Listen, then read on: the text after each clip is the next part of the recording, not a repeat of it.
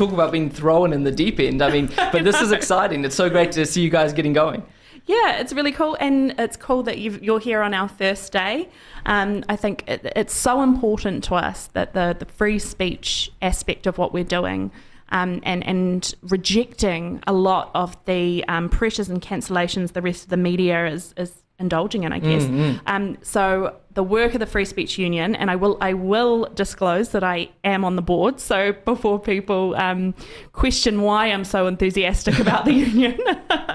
But it's great to have you here, and I want to talk to you about the AUT cancellation. But first of all, before we even go there, that wasn't the only event that we had scheduled. So we had Carl Dufresne speaking at Victoria University, and we had Don Brash making a return to Massey after his infamous cancellation. How did those events go? Hey, look, Don has definitely still got it, and both of them were fantastic events. You know, it's interesting, the hysteria, and really that's the only word I think we can use leading up to these events. At the Massey event in particular, the university ended up flying top security up from Christchurch, hired security down from Tauranga. There was a strong police presence there, and they said, you know, you can't just arrive on campus. We need to escort you on. And I thought, what have they received a threat or something? And by the time we got there, there wasn't a single protester, not a single person who was concerned with us holding the event. Sure, they weren't all people that agreed with us, but you just think this is the hysteria that people indulge in. That the vast majority of Kiwis are really happy just for us to have our say, and that's really the Kiwi way. Just let everyone contribute their piece. It doesn't mean we agree with them, but we get to have that conversation, have the dialogue, tell them they're a bit stupid, and move on if that's the case, you know. And yet at the moment now, particularly in our universities, but in other institutions as well, we are seeing people saying, no, the conversation cannot happen. We need to shut it down. This is harmful speech. And just that very notion is actually quite dangerous in our society. The notion of subjective harm. You know, what one person's harm might be, another person might really not be bothered by. So do we have laws that go to the nth degree? Do we not? This is the problem. And we saw then with the Auckland event that where there was no issue with Massey and Victoria University hosting their events, no cancellation attempts. It was very different at AUT. Well, that's right. And what's interesting, there's two parallel issues going on with AUT. There is, of course, the fact that we were hosting Daphne Whitmore. She had a perspective that she was going to share and an experience she was going to talk about being cancelled last year. And that was what we wanted to do. We wanted to hear her story. And so the fact that the university thought her story was dangerous, that she couldn't share her experience, that's an issue. But on the other hand, at the same time, the Free Speech Union has actually incorporated with the company's office in order to operate as a registered union to represent employees and work for their rights to speech in institutions like universities.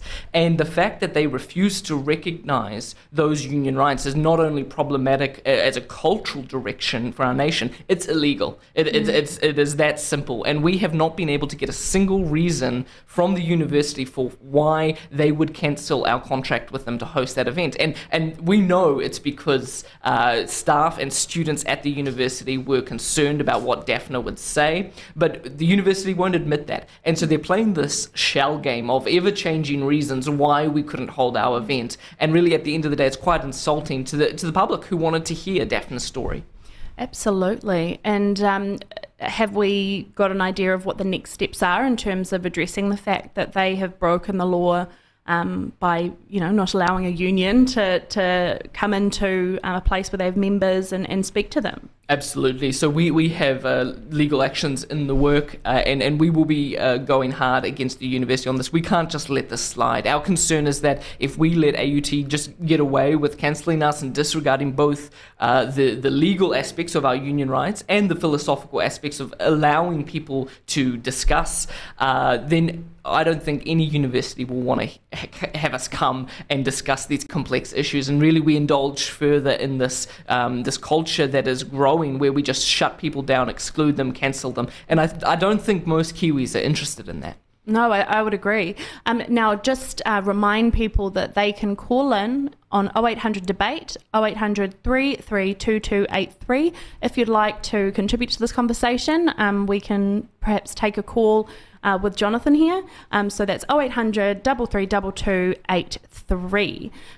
So obviously that event was cancelled, and the other two went ahead without a hitch. Do you have anything else planned in the way of events, or was that the... No, absolutely. So we are going to be doing events at every university in the country. And the reason we've identified that as a key priority for us is because really, while most Kiwis in everyday life are not concerned about whether they can control the speech of other people, this opposition that is emerging in our country, in our culture against free speech, I think primarily comes from the university. It certainly extends beyond that. But that's where a lot of this is emerging. And you know, we saw that last year with the Mātauranga Māori debate, this instance where some very prominent scientists were cancelled because of comments that they made around science in Mātauranga Māori. So we will be holding events at every university in the country. We've done Victoria, Massey and AUT. Well, we haven't done AUT, but we will be back, don't worry.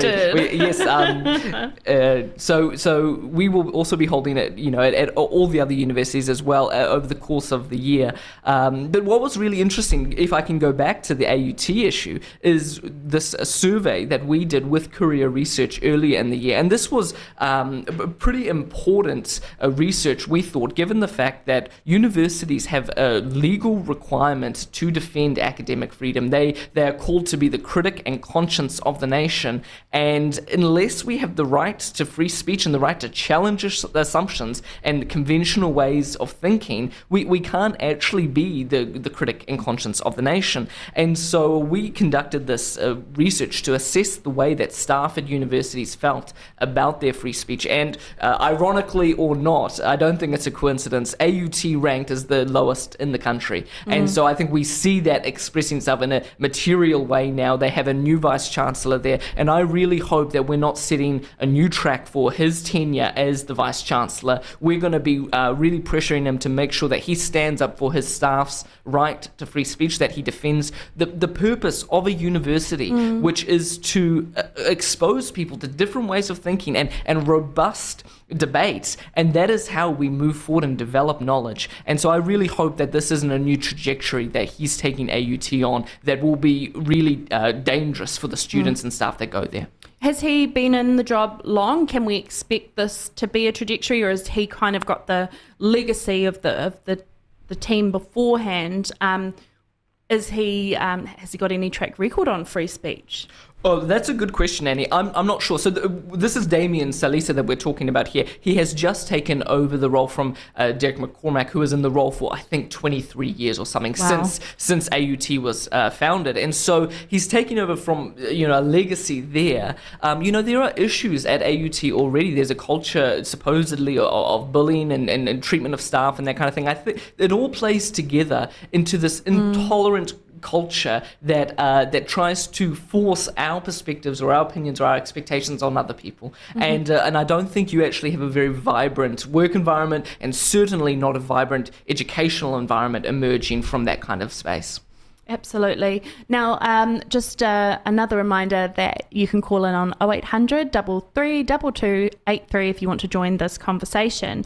Jonathan, when you went about doing this research with Courier Market Research, what is it that you were setting out to achieve? Because I understand you've called it the inaugural piece of research, so you're intending to repeat it, to have like a data set, I guess. That's exactly right. So we've called this the first annual, and I always find that an amusing term. It doesn't admit that this is the first time we've done it, but this is our first annual survey on academic freedom in New Zealand. And what we want to do is establish a baseline of the way people relate to this. You know, we're working with Courier Research. They're arguably the best research market polling organization in the country, and we wanted to have this really robust methodology and set of data there that we can use to track over years to come. And we don't have a horse in this race. We're not out to prove that universities are shutting people down. We just want to assess the situation, and so that's why we went to universities in New Zealand. We went to each of the vice chancellors and said, you have a statutory requirement to make sure this is the case. Work with us on this, and it'll either show